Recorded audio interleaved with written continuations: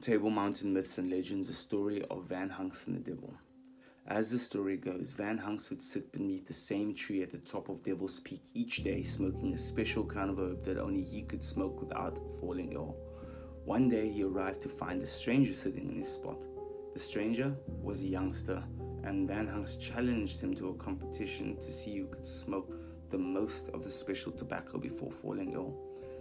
The youngster accepted, and the two lit their pipes and smoked from dusk till dawn.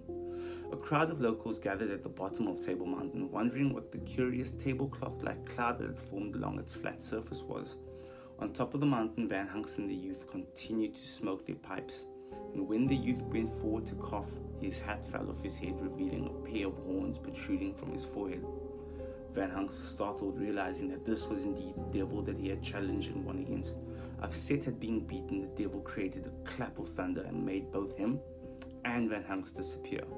Now, when Table Mountain's tablecloth creeps over the top of the mountain, locals can be heard whispering that Van Hunks and the devil are at it again.